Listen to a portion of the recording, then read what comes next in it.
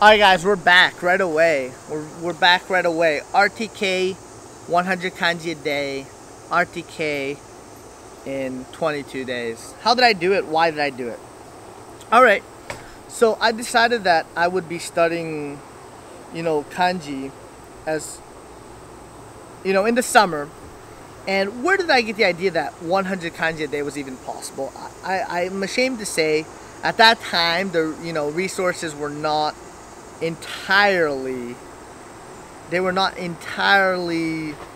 dependable, reliable. I don't know what you'd like to say. One moment, I need some water. It's getting steamy hot out here, guys. So anyways, I was on the Kanji Kuhi forums at that time, and there was just a lot of talk about what kind of, how many kanji you could do a day, and just what was overall possible. I saw other people talking about doing 100 kanji a day. I don't think any of those people actually did end up doing that. I've never heard of anyone else who did 100 kanji a day, but I legitimately did. And lucky for me, I was always interested in the concept of time boxing, and I had read widely about doing that before I had actually started even doing RTK. So I had always planned on using the concept of time boxing, and if you guys aren't familiar with time boxing, I'm gonna briefly explain it, but I would hope that you guys would look it up and look into the details of how you may want to time it, and because as you get better at it, you're able to do it. You're able to more freely use it because you kind of become used to working in spurts, studying in spurts or whatever it might be. So anyways, guys, basically time boxing is the idea that you'll do something you enjoy for a certain period of time, and then you'll do, your work for a certain period of time. And the whole idea is that, as I think most people know, the ultimate amount of time in a day that one can do intellectual work or work that's, somewhat straining to the brain is limited, and I'd say it's very limited.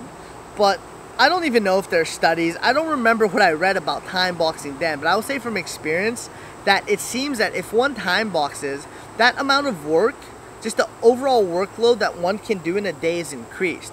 So you for a given amount of time, and shorter time periods are better. I would usually work from periods as short as 30 seconds even, from up to at the most 5 minutes, but I would usually work between a 1 minute to 2 minute interval. And yeah, it's a weird way to do things, and I'm so glad that I don't live my life like that anymore, to be honest. However, I would say that it is really deadly effective. You do something you enjoy, maybe watch a program, play a video game. So video games that are able to be paused or that can be played in short spurts are ideal for this sort of thing. And what you would do something you enjoy, and then do the study for a short period of time. I don't remember the exact time frames I used when I was studying RTK, but I remember that I always did favor short time periods for time boxing. So summer break arrived in 2009, and it was time to get going. I believe that I started the very next day. Perhaps I took a weekend off. I forget exactly, because, guys, it's nearly 10 years ago. So, what I did is from the very beginning, I applied the principles of time boxing. I would always read the RTK book first. I would read the RTK book, and then later this is actually a really funny thing, guys. I actually started with Memrise and different SRSs before I found Anki. So I got about maybe 1/3 of the way through. Maybe, no, it wasn't 1/3. Maybe I got a few days into it, and then I had to restart, and then I ended up doing like 300 kanji in one day. I forgot about that when I found Anki, and I was like, wow, Anki's way better, so I ended up using Anki. But let's not even touch that, because that's not important, because you guys know about Anki. You can use it from the beginning. So So yeah, it did leave me with tons of reviews in Anki. Like, it was kind of awful. I do remember that. I just remember that. So, how did I do it? So I would read the RTK book, look into, you know, the stories that, because he gives you stories, if I remember correctly, for the first few kanji. You use those stories, and then you know, memorize the kanji. I very quickly realized that his stories were, you know, not for me. So I very quickly started just naming. I just named all of the radicals what I wanted to call them. You know, at that time I was actually an avid reader. I read Sam Harris, Richard Dawkins, Brian Greene. I read a lot of science books at that time, and I remember that all of those three, you know, those three authors that I just mentioned, they were all in my they were all radical names, and it was very funny. Some of the stories were very vulgar and very interesting indeed that I would make. But another interesting point that needs to be made is I didn't even put my stories on my cards. My cards would just be the, you know, the keyword on the front, and then I would write the kanji on the back, and the kanji was written on the back. To be honest, I didn't even have the stroke order. I would memorize the stroke order. I didn't even put a stroke order chart. This is, you know, 2009. Oh, you guys are spoiled now. Like, there's a lot of more understanding, because I had just started using Anki. I didn't really know how to customize it very well, so I just used the front and the back. I remember that distinctly. I just used the front and the back fields. I didn't know how to customize. Later, I learned how to customize it very well. But and now, you know, I consider myself, well, I'm obviously, you know, coding, you know, add-ons, so I consider myself pretty familiar with the source code. But before that, I was nowhere near as familiar then on how Anki worked. So I just used the front and the back fields. I put the kanji on the front. Well, I put the kanji on the back, the keyword on the front. The kanji was just a picture blown up, and I changed the font size to like 150 or something, and that's how I studied, guys. And whenever I had a question as to what the stroke order was, I would just look it back up in the book, or I would look it up online or something. Usually I would look it up online because it was way easier to just copy and paste, you know, that character online than look it up in the book. But which is a funny thing. I think that, if anything, that led me, whenever I didn't have any confidence, or whenever I had any lack of confidence, I should say, in the stroke order, I would just look it up. So that really led me to be better at stroke order, although I've kind of lost a lot of that stroke order ability over the years. I'm not 100%. I'm very close to, you know, I'm 95+% probably, but here and there I probably make some stroke order mistakes. I don't consider it to be a big issue. So anyways, guys, yeah, I just pretty much had the keyword on the front and the kanji on the back. Later, as I mentioned, I would go on to, you know, add Japanese to it as I started learning Japanese. You know, the actual Japanese vocabulary and things, I would add it to the kanji that I already knew, that were, you know, when they had words that I already knew in which they were, you know, they were used. So basically, when you ask me how I did 100 kanji a day, I would study. Oh yeah, and another key thing is I would just do 5 at a time. I would do 5 kanji in the book. You know, and there was, you know, I would do time boxing. Then 5 kanji in the book, make a story in my head. Then I would go back to doing something fun. Then I would put those kanji into Anki and study them in Anki. And I would just do that all day pretty much. That's how it works. You do it all day, or until it's done. You do it until it's done,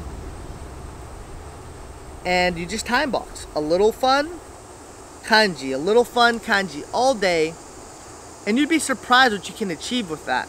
Now, if we want to talk about the kinds of results that I had, or you know, or what I put myself through to do this, I remember distinctly being over 1,000 reviews a day at times during that period of time. It was an insane thing. And that's where I would, you know, that's where time box, the only reason I was able to do that, mind you, it took me all day, is through time boxing. And I would time box for a certain period of time. However many cards I finished within that period of time would be how many cards I finished, how many cards I reviewed, right? And I would just go until it was done. And another key aspect here is that I would always study the new kanji first. I would review after I was done with the new kanji. That way I assured that I kept myself on 100 kanji a day, you know, pace. But another key issue here is to remember that, what was I gonna say? My levels of what's it called? The retention rate, right? My retention rate was nowhere near the suggested 90%, guys. I was failing cards often. I remember I showed my stats to Matt, and at that time, you know, I still have the stats from all the way back. Or I had the stats from all the way back then. But luckily, I will share at the end of the Japanese series. I'll share my Anki stats and you know, other information about that. Once we're done just having a chat, I'll go into that information because luckily it's saved on Discord. So my accuracy was far from that 90%. I didn't even know that that was something we were aiming for then. You know, I was very new to using Anki and using SRSs effectively. And I made, mind you, I made countless mistakes after that as well. So, I'm just making sure it's recording, better be. So anyways, I made a lot of mistakes and my retention rate was far from ideal, but I just didn't, you know, how I was able to do it, it's just, I don't know if you'd like to call me a monster or a zombie or a robot, but pretty much I just acted autonomously. I didn't really think and I just kept plugging away. It was, you know, a period of time that wasn't particularly enjoyable in my life, I'd say. But it was fruitful at the end. And like I said, I was aiming for originally 100 kanji a day. I believe the version of RTK 1 that I did was 2,046 characters. Or something, 2,040 some characters. So, I should have taken 21 days, but I took 22 days because I remember distinctly that there was a day in there that I didn't finish my reviews. It just wasn't possible. I was also working at the time, by the way, guys. I was working luckily part-time for the census, so I would just go around for like 3 hours a day, just verifying addresses. So it was pretty easy, and I was able to get that work done very quickly throughout the day while I would, you know, and if I remember correctly, I would, you know, I was actually reading RTK while I did those walks and things as well. But I didn't consider that part of my studying. I would restudy everything that I did during that time when I actually got home.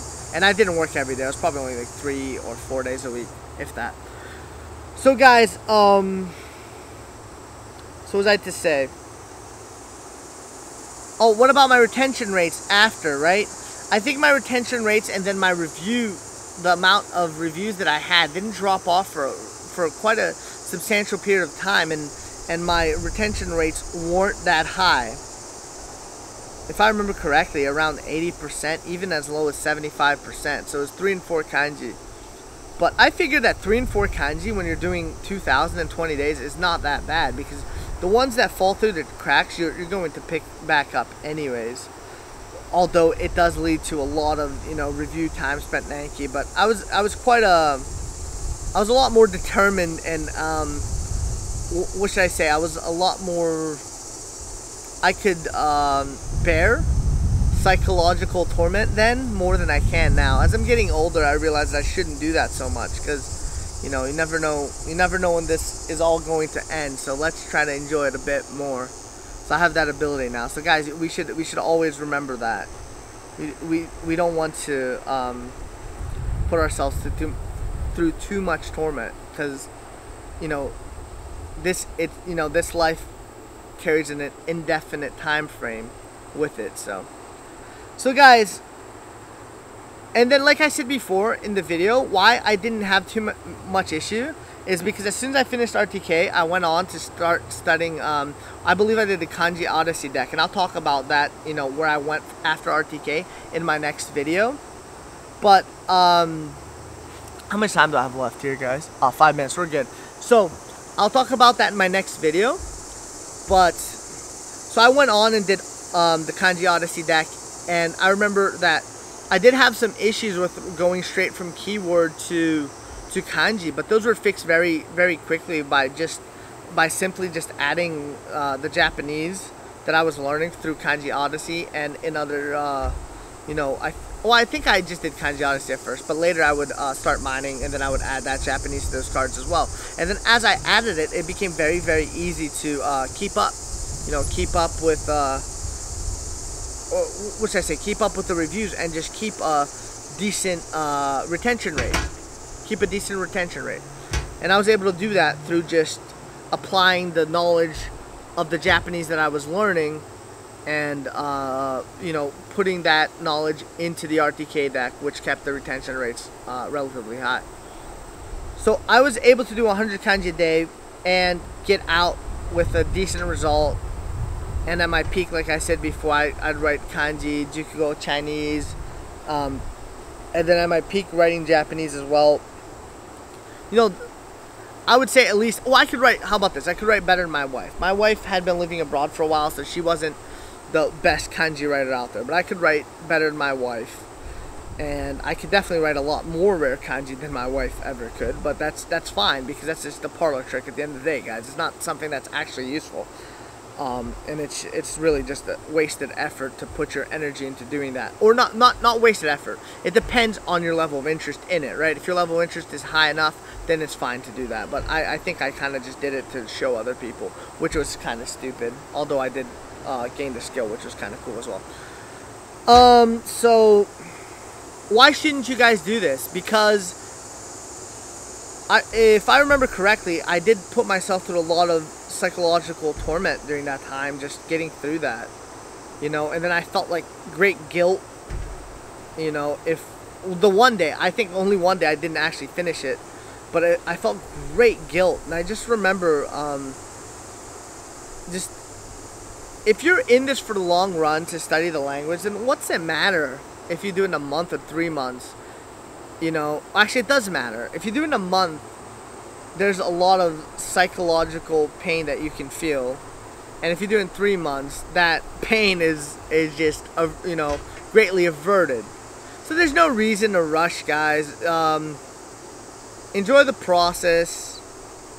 It's gonna take a long time anyways. This is a big theme that I had in my when should we study kanji video as well. If you're going to do RTK, don't rush it. No need to. You'll get there. If you continue with the immersion, if you continue with the, you know, continue going MIA, the mass immersion approach will just lead you to great results. No need to rush it. No need to do 100 kanji a day. You know, I did that, and I learned the lessons involved, so you guys wouldn't have to. Cheers, guys.